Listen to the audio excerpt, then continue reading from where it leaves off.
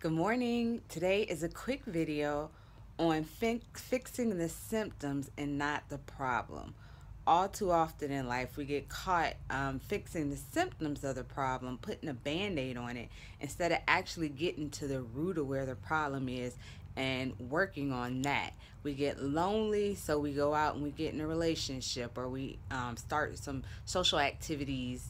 Um, we want to lose weight, so we diet. As soon as we lose the weight, we stop dieting. Or we want to lose weight, we start exercising like crazy, but as soon as the weight is gone, we start exercising.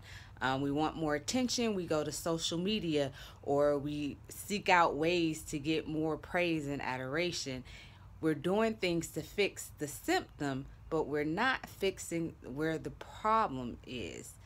Don't get stuck fixing symptoms. You want to actually take the time to get to the root. It's a little uncomfortable. It takes a little bit of time, and to get there, you have to actually feel and allow yourself to process and feel whatever you're going through, and see what comes up for you.